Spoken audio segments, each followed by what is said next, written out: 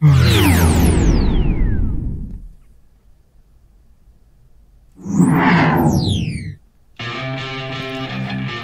we're going to talk about audio again. We talked a little bit in the second section, getting started, with gear as to the importance of audio and some audio types. We're going to talk more about the audio microphone types and why you may want to use them. Harold? Yes, let's start off with some of these categories of microphones. So first up, we've got dynamic microphones. Now, a dynamic microphone, as we talked about earlier, does not require 48-volt phantom power. It does require amplification, which is why you would use a preamp we'll talk about soon. Dynamic mics are very good in studios or areas where it's noisy. If you're recording an external event, a dynamic mic is probably a better shot than maybe using a condenser or other kinds of microphones, only because they reject noise pretty well. Dynamic mics are cheaper normally than condenser mics. Dynamics are very solidly built. They reject noise from all angles really well, and they have a fairly good sound. They're actually very clean. Some dynamic mics sound beautiful. So it just depends how much you're willing to spend on a dynamic mic. I wouldn't go any less than probably a Shure SM58, which is under $100 but has a wonderful sound.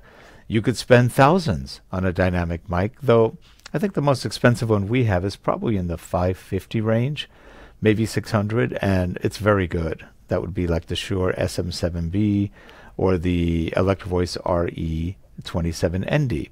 Those are very, very good mics with great sound. Condenser microphones. Now, the condensers, those are what you usually hear when people are talking, doing voiceover narration. You may hear dynamics, but many times they'll be condensers. They're smoother. They have a nicer sound. But it depends on what your needs are. They can also be much more sensitive and, as a result, noisier.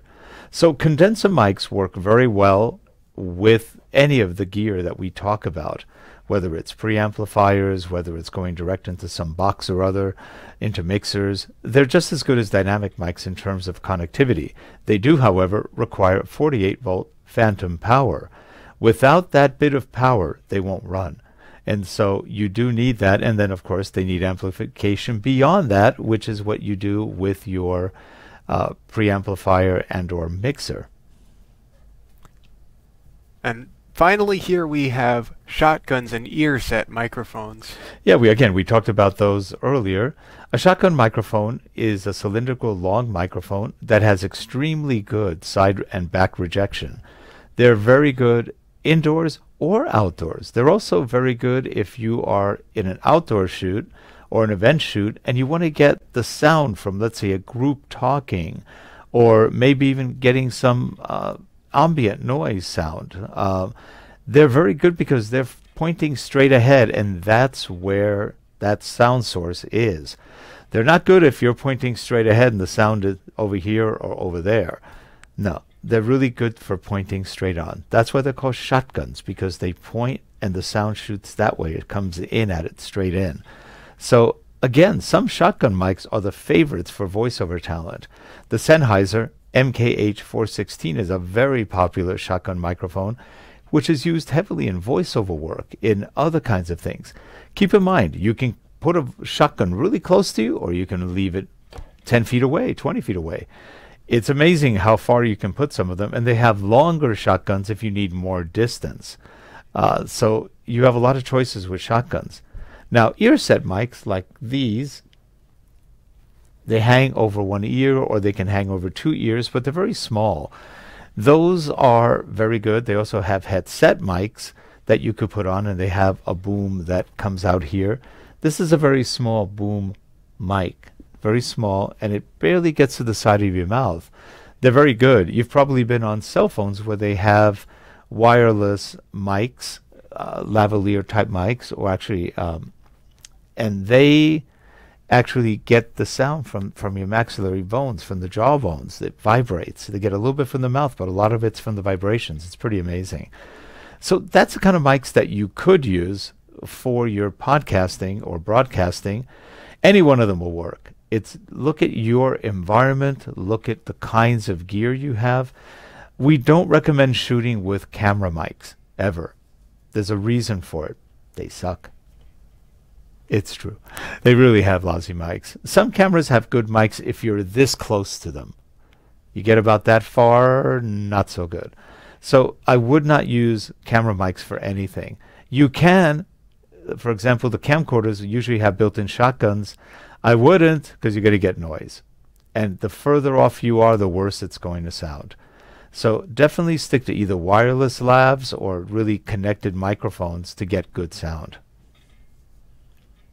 Next, we have recommendations for other audio equipment. First up is the one-stop audio solution of the Rodecaster Pro. The Rodecaster is an interesting device because, in essence, as we talked about earlier, it's a recording studio in a box. It has a lot of control and power, and it actually sounds pretty darn good. For a $600 or so investment, you can't go wrong with that if you don't want to do anything more complex. It actually works pretty well, but again, that's really for more than one input. So if you only have one input, you can buy a small converter like a Shure X2U, where you put your mic in and it goes out into your USB, and that's all you need, and it sounds wonderful. The Shure, the Centrance, Centrance, Centrance makes really good adapters too for microphones, and it will work very well for you. Keep in mind that they only do one microphone. So if you need more, something like the Rodecaster is a great choice if you're just starting out and you want something that sounds pretty good with more than one mic. Preamps. In this case, we're showing USB mixers. Yeah, preamps are exactly what they do. They pre-amplify the mic signal before it gets amplified all the way in either a USB mixer or some other kind of mixing device.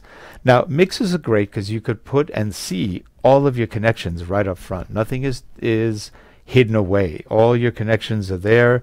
You can have anywhere from a 2-channel, 4-channel, 8-channel, 16-channel, 32-channel mixers. You can have a lot of channels on a mixer.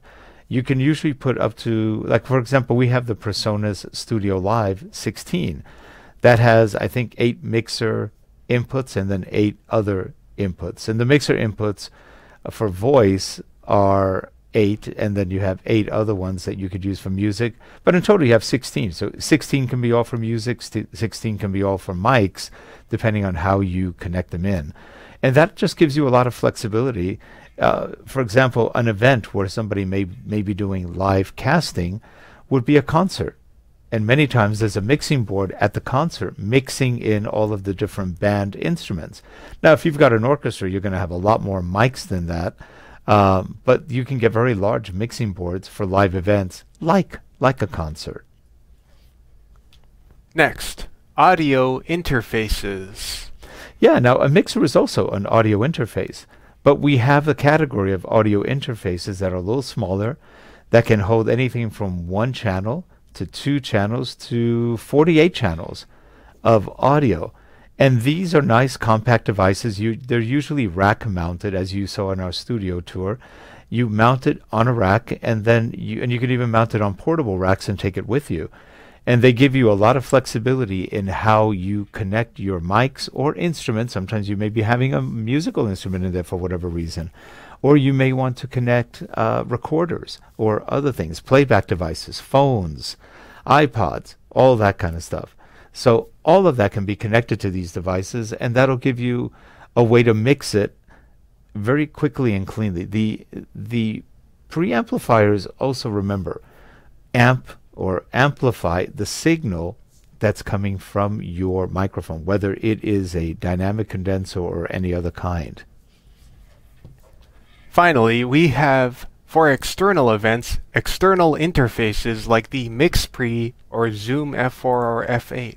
Yeah, those are great little interfaces. They're about this big. In fact, this is about how big some of them are. Not much bigger than this little mic case. Maybe a little thicker, but they're very, very good. They have great preamplifiers, and they can mix anywhere from 4 to 8 or more up to probably 16 microphones into them. We have the Sound Devices Mix Pre 6. It's a great controller. We've used it on professional video shoots before. It does a great sound. You can hook up to 6 mics on it. Not only that, it provides time code for your video camera if you want that. And that's a good place to put it, in the audio. So that's one of them. The Zoom F4, I think there's an F5 now if I'm not wrong. Those also give you pretty good sound and the ability to create, put in 4 to 8 microphones into these. They're small, but they have good sound quality. They do take a lot of batteries up. So even though you can use batteries with them, if you can get a power adapter, they work a lot better with power adapters because they can last forever. But if you're in the field, you probably just have to get external. What we usually get is we get power supplies, the bricks, the USB bricks that can charge other things. And we'll charge one of those. They can usually give us somewhere between 8 and 12 hours or more of power. And then we charge it. We charge the external power cable into those, and boom, we've got a long video shoot that we can do. So those are things that, you know, we just gave them to you for reference to look for as far as portable devices. Keep in mind also, you can take larger equipment and they have portable racks. You can get a large rack with maybe 8 to 16 devices, or a smaller one which carries 3. That may be all you need for an external video shoot. In studio, sky's the limit. You can do whatever you'd like. But there's many choices in any of this. And that's it for our audio recommendations. And on the topic of external events, our next chapter is external events, where we're going to talk about gear, different setups that you can use to get your stream online from an external location.